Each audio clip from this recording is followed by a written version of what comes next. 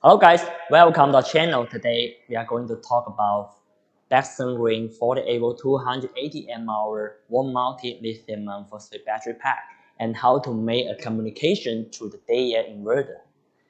This is the DEYE inverter. The model is SUM5K S303LP1EU. It's a single phase and hybrid inverter. This is our Basengreen BROW LV 40.3 kWh 48 volt 280 mAh wall-mounted lithium phosphate battery packs. We connected this DEYE inverter to this 48 volt 280 mAh wall-mounted battery already. The next step is connecting communication cables to the inverter. You can always get the same cable and RJ45 connector in our standard packing list. This is a ready-made RJ45 connector to the battery.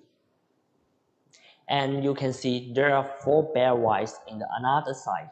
IS45, IS45A, IS45B, CAN L, CAN H. You have to make an RJ45 connector to the inverter according to the pin definitions of the communication port. For the DEYE inverter, pin definition is 4H and 5L, and protocol is 00 to the BMS CAN port. And we made the connector already in this way. The pin 4 is H, the pin 5 is L. I hope it's clear enough for you guys. Now that everything is connected, we can safely turn the battery on. Just click the power switch.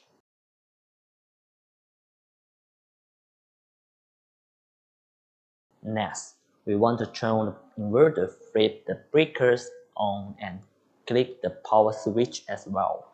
Now it is turned on and the LCD display lights up. And you can see the SOC here, so it actually works.